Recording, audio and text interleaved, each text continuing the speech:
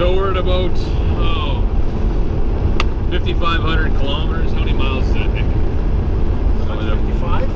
Yeah, 5,500, a little over 3,000 miles. Yeah.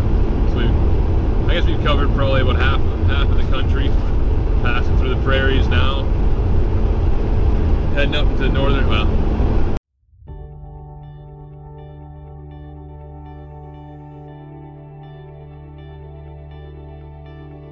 Carbon sequestration is the process by which CO2 is captured and then placed into long-term storage in subsurface saline aquifers, reservoirs, oceans, aging oil fields, and soils. The goal is to mitigate or defer climate change and hence avoid destabilizing ecosystems on Earth.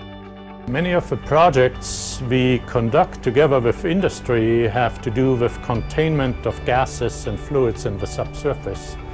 That could be in context with CO2 sequestration, where CO2 is injected to depths of 1 to 2 kilometers and needs to be contained underneath a cap rock.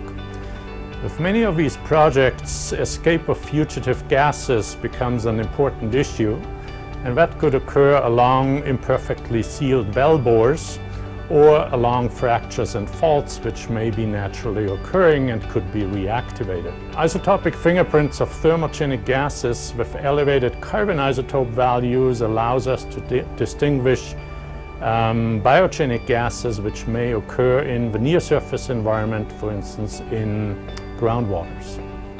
The advent of new laser-based isotope analysis, for instance with a delta ray, now allows us to conduct CO2 concentration isotope analysis on a very rapid time frame.